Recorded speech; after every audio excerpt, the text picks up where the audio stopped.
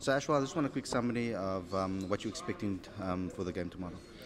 Yeah, look, we're expecting a tough challenge from the Giants. Obviously, they'll be boosted with their marquee player Imran Tahir coming back, as well as Chris Morris coming back, and they obviously got off to a winning start as well up in Joburg. So they'll have a bit of confidence from that.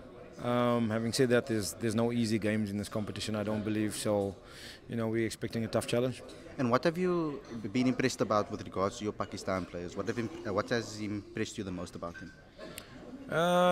Look, they both. I mean, they coming off international series against New Zealand. Asif Ali just recently played against New Zealand in that 2020 and one-day series. So they've obviously come here with some good form, and it's nice that they've.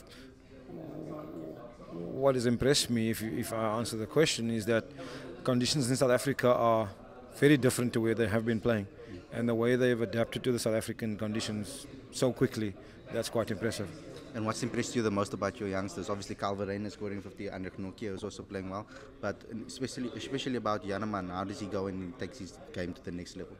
I think he's made some nice contributions. Janneman, he just needs to extend his innings a little bit. Sometimes, maybe after a boundary, look for a single. I think he's naturally an aggressive player though, so he's going to want to put his foot down all the time, which is also okay. It's 2020, you don't want to curb attacking players from doing what they do best. And he has scored hundreds in the past in this format, and he is capable of doing that. But maybe it's just around the corner. Thank you very much and good luck. Thank you.